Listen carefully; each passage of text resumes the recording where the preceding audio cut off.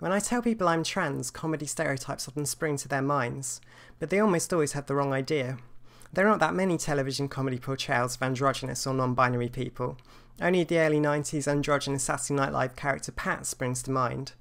There are also almost no trans men in comedy, and trans women are either laughed at for not being able to pass, like the deep-voiced and hairy-chested Barbara from League of Gentlemen, or shown as attractive, feminine and desirable, but with the punchline that they're really a man. Comedy shouldn't make fun of things people can't help, but it could focus on the things they do. Trans experiences are often funny. Barbara could have been brilliant satire if she was just a woman who overshared about her transition. Better still, comedy could focus on the often amusing ways others react to trans people. At the best, the Pat skits drew their humour from the ridiculous lengths that polite people went to when unable to gender someone. Of course they never asked. And this invited the audience to think twice about the nature of gender, and that's something I'd like to see more.